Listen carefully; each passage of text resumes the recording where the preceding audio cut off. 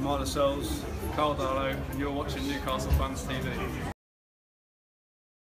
Oh, hello Newcastle fans, how are you doing? You alright? I'm back from New York, which you can see behind me. Depressed, I've got the holiday blues, but it's back to day-to-day life of running Newcastle Fans TV. I got about 3 or 4 videos out in New York, so hopefully they were okay for you. So I look a bit rough.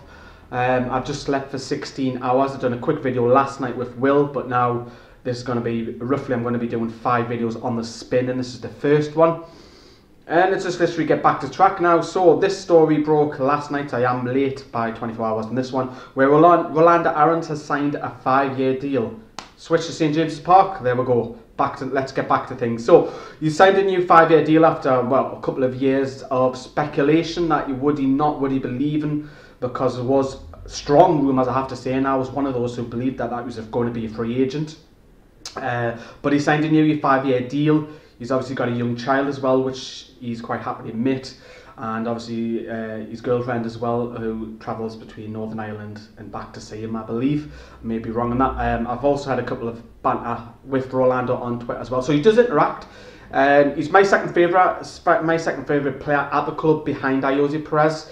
I think he's got a bright future. He just needs to stay clear of injuries, and he could be a star for us on this left wing this season. Hopefully he knuckles down, because he has got talent. He can score goals, he can beat his man, he's got pace to burn, and he can deliver as well, the odd delivery as well. What he said, speaking to NUFC TV, he said, "It's something that's always going to happen, but it's always nice to get it done. I love the club, and this shows it even more.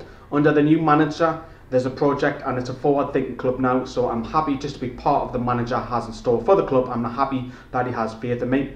I'd like to repay him and the fans and my family for this opportunity." And then Newcastle's statement went on to read, "Aarons has put pen to paper in a new deal which will keep him at St James's Park until the summer of 2021. The 20-year-old joined the Magpies Academy in 2012 after a spell at Bristol City and progressed through the ranks at Tyneside."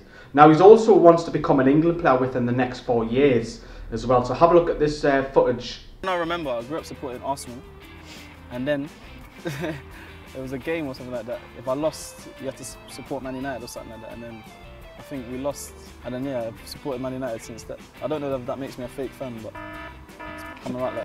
So where do you see yourself as a player in 5 years' time?